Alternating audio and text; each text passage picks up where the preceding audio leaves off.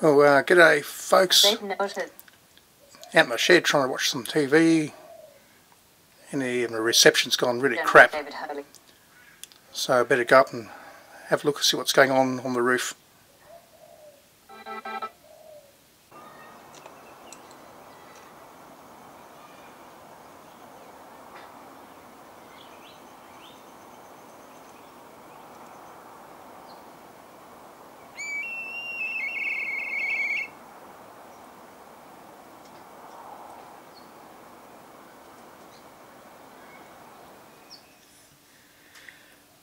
Oh, back with you again, viewers.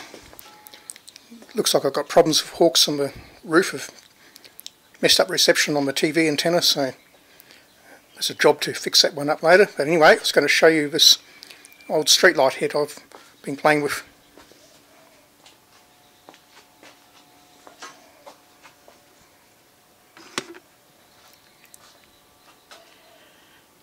This one is an 18 watt low pressure sodium, and the cover is here.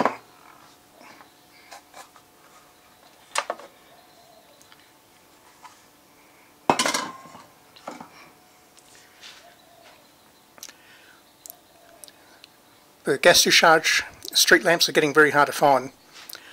They're slowly being phased out and being replaced with modern LED units. So these old lamps will be a thing of the past. So we'll have a look at it.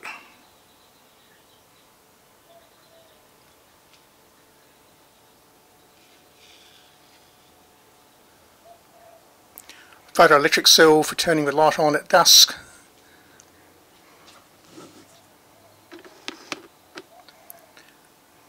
The ballast is under the cover, and the low pressure sodium tube. This particular one has many hours on it. It's quite burnt out, but it still works, so I'll turn it on in a sec.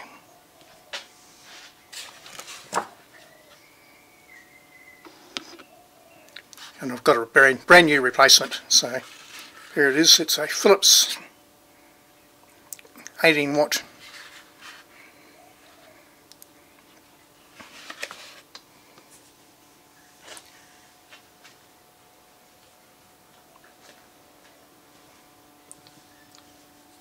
right. I'll go and turn it on and we'll have a look at it.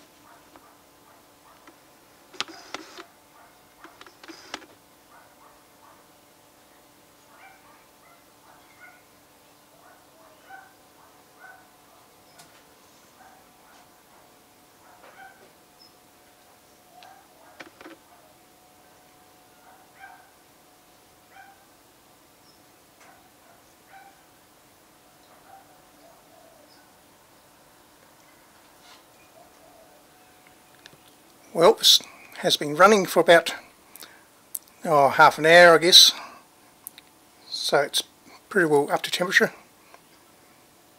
But as this lamp is pretty worn out, it's certainly far from its normal intensity.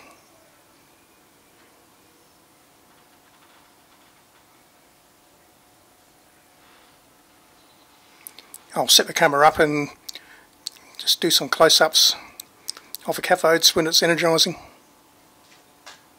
and we'll just look at the power consumption.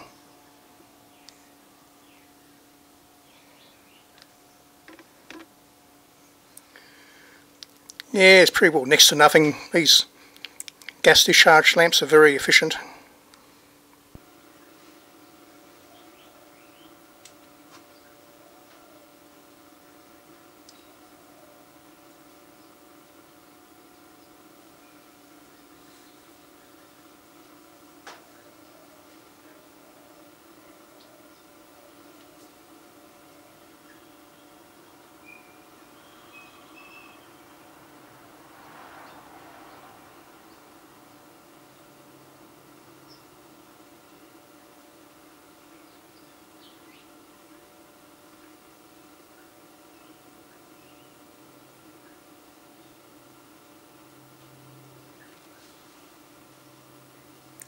Here's a selection of different sodium lamps.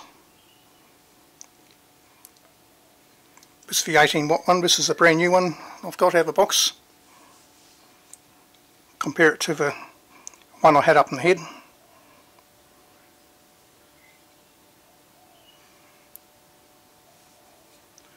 You can see how the arc tubes in the used one are quite darkened.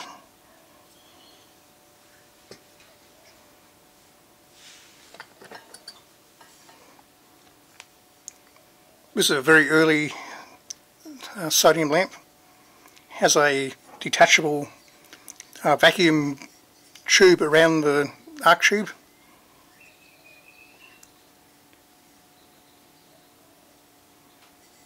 So this will be one of the very earliest ones they made. And you can see the sealing tip on top.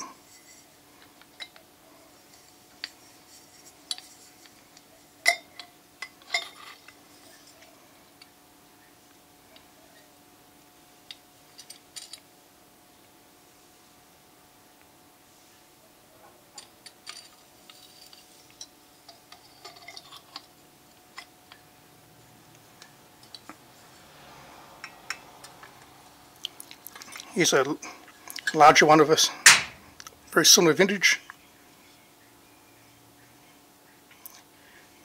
I think it's about a 55 watt tube.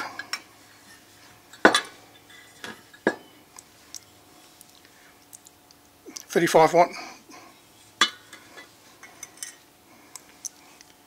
High pressure sodium.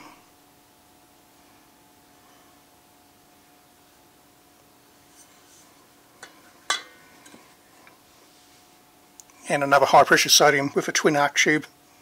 If one tube were to go out, then the other one automatically strikes up. It's sort of in case of a power failure or something, so you don't have to wait for the tubes to sort of cool down and restrike.